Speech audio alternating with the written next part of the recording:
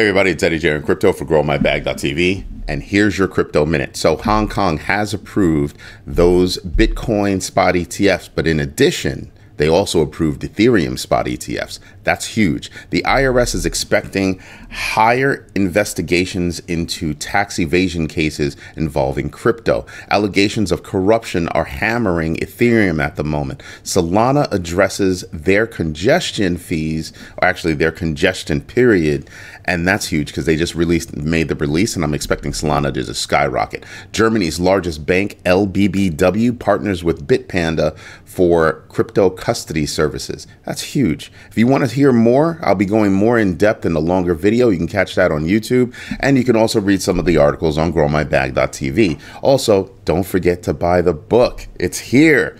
It is out. Everybody's receiving their hardcover copies. We've got hardcovers and paperback.